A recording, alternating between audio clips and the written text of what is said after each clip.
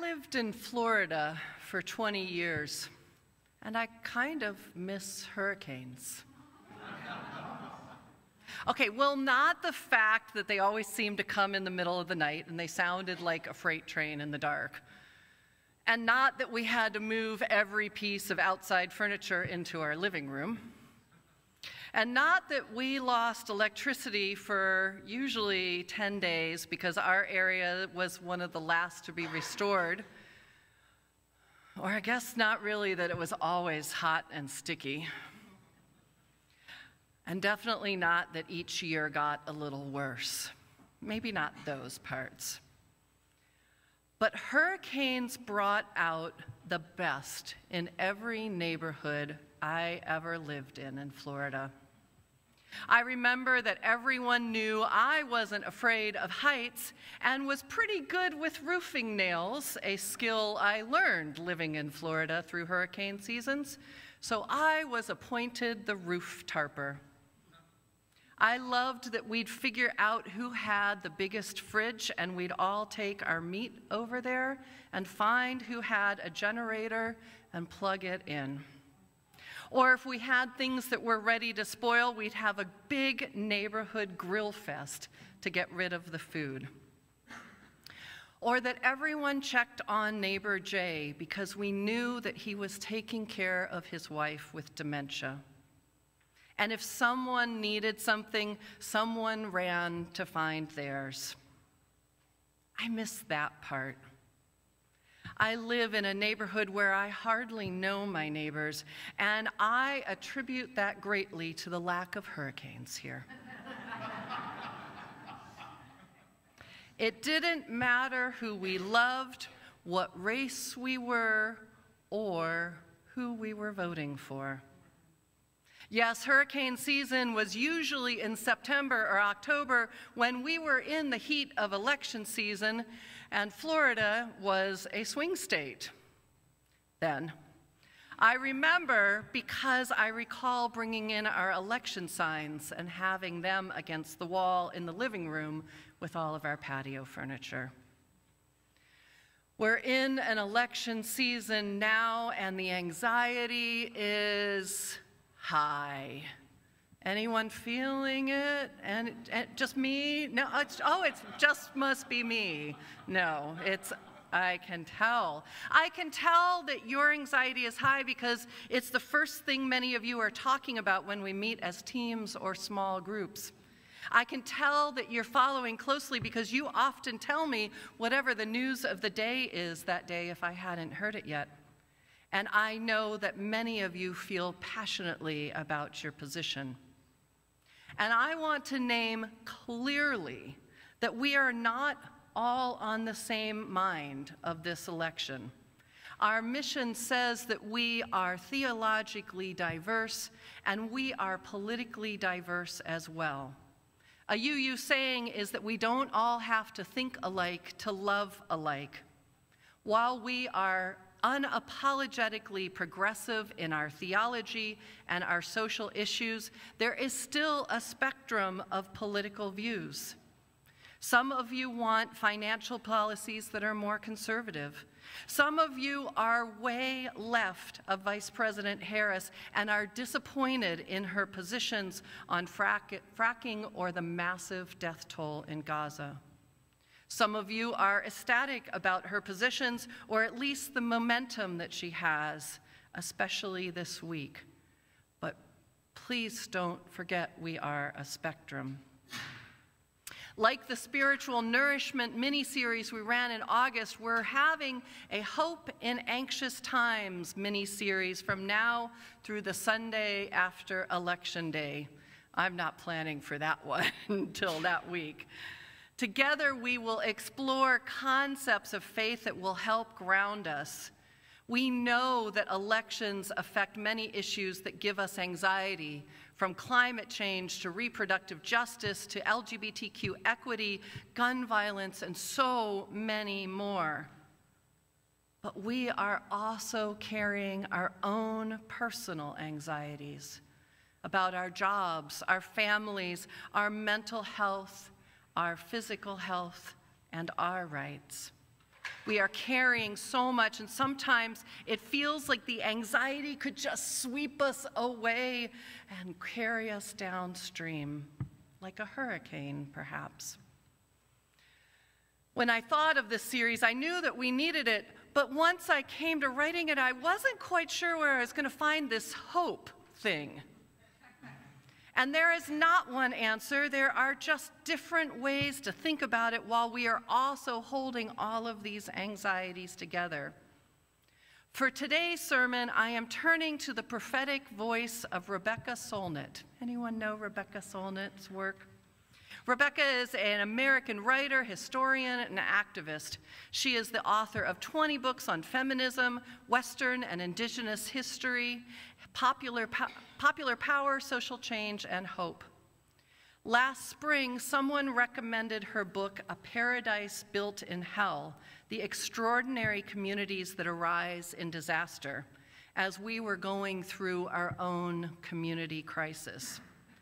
And I cannot get her concepts and her research and her messages out of my mind, because they take me right back to how we took care of each other and bonded in hurricane times.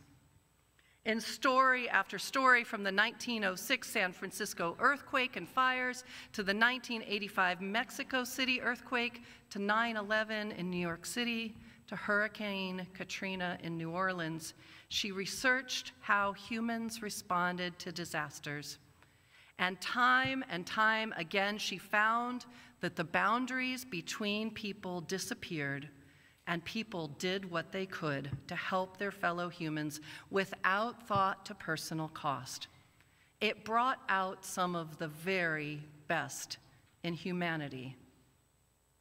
In these disasters, the structures that upheld a tiered structure in normal times fell apart. In disasters, the structures are too slow, the red tape is too abundant, and the systems for normal times aren't flexible enough to adapt to dramatic change. The bureaucratic framework is one of the worst things to have in disasters, Solnit says. They can't maneuver, they can't integrate, and they are inflexible.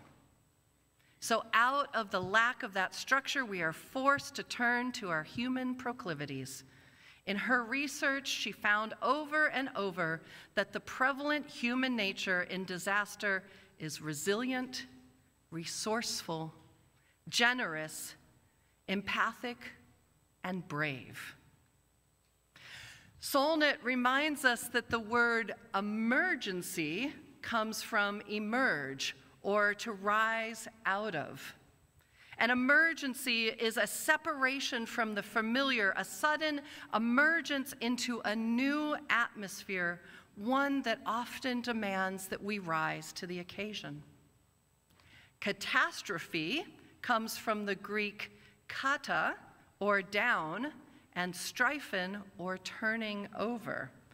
It means an upset of what is expected, and it was originally meant to mean a plot twist. The word disaster comes from the Latin compound of dis, or away, without, and astro, which is star or planet, literally without a star. So in the plot twists of life, where we emerge into something new, we find what Solnit says, the constellations of solidarity, altruism, and improvisation. In all of these stories, there are remarkable tales of people exhibiting these traits in a way that Solnit boldly calls utopian. Utopia? In a disaster? Now, she's not saying that the consequences of the disaster are not terrible, but the way that people band together has all of the characteristics of what people are looking for in a utopia society. The two most basic goals of social utopias are to eliminate deprivation, hunger, ignorance, and homelessness, and to forge a society in which no one is an outsider, no one is alienated. she found those utopias in disaster. In all of these examples, those who had resources shared with those who did not. Those who had food fed people. Those who had skills used them. Those who had shelter offered it.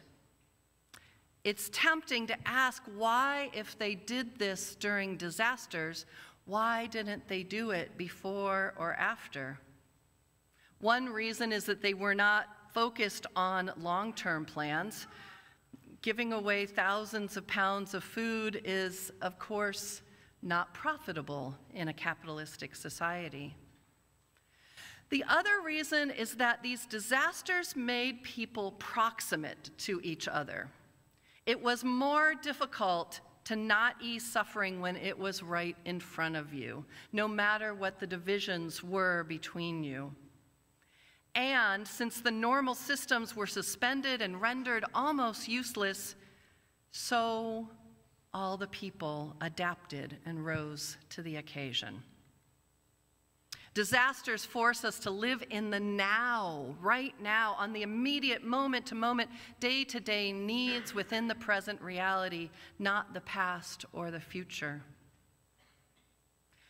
Solnit made some fascinating comments around faith communities and how we respond thinking about this model. She says that, quote, most religions turn their adherents toward the things we are afraid to face: mortality, death, illness, loss, uncertainty, suffering, to the ways that life is always something of a disaster. It's one of the few places we can do that. Thus, religion can be regarded as disaster preparedness, equipment not only to survive, but to do so with equanimity and to respond with calmness and altruism to the tragedies of everyday life. Many religions' practices also emphasize the importance of recognizing the connectedness of all things and the deep ties that we have, from the congregation to all beings everywhere. In so doing, our communities inculcate as everyday practice the mutual aid and altruism that disaster sometimes delivers, end quote.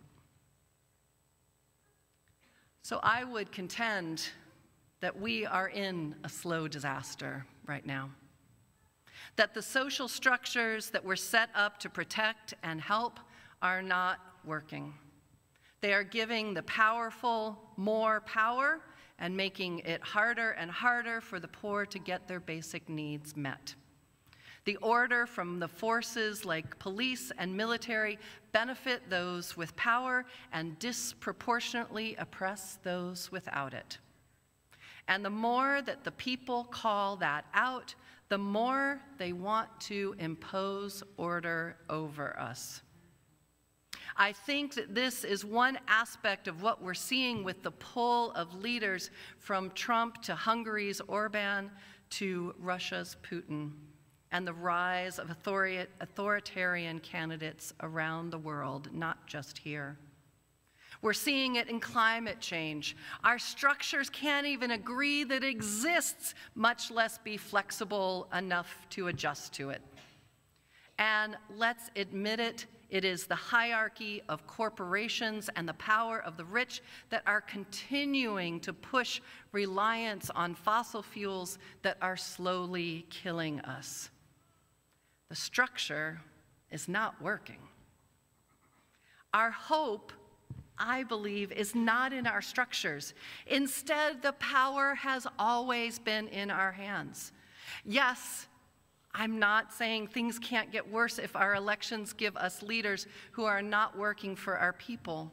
But so much of our government isn't working for the people anyways. And even if the elections turn out exactly as you personally want them to, the structures still may not be able to deliver what we need.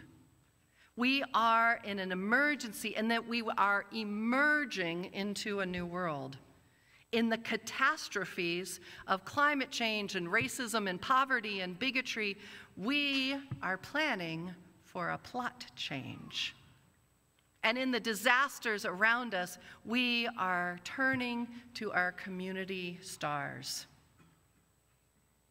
This UUCP community has seen more than its fair share of emergencies and crises, as Shelley and Bunny mentioned, from the pandemic to the number of deaths we've experienced, to the trauma of misconduct, to the attacks of those who wish to harass us for our views, which, by the way, in every single case of all of those, we have turned to each other. In the instances of the right-wing harassments that we had, the systems of police and law have not helped us one single time, even though we've gone through all of the appropriate motions. But we have learned how to take care of ourselves. We have flocked together to empower ourselves to take care of each other. We have taken the power into our own hands. Yes, the election is important, but it is not everything. We must do what we believe and what we're capable of to change our structures, but this election won't come close to fixing all of our systemic problems. While we work on the system, and we must also work on what is closer to home and that which we have more control over, our care for our people in the circles around us. We can't outsource all of this work to some outside government. We can create the society we want right here. And I don't believe this is an optional exercise. We need to learn mutual aid, interdependence, flexibility, how to lift our fellow humans to survive the individual and collective disasters, our own hurricanes, if you will, that we may encounter in our lives. We are in an emergency in that we are emerging into a new world. In the catastrophes, we are planning for a plot change. And in the disasters, we are turning to new constellations of community and care and interdependence. We as humans are built for this. We have the power in our own hands to build our own utopia. We must, and I believe that we will. So might it be.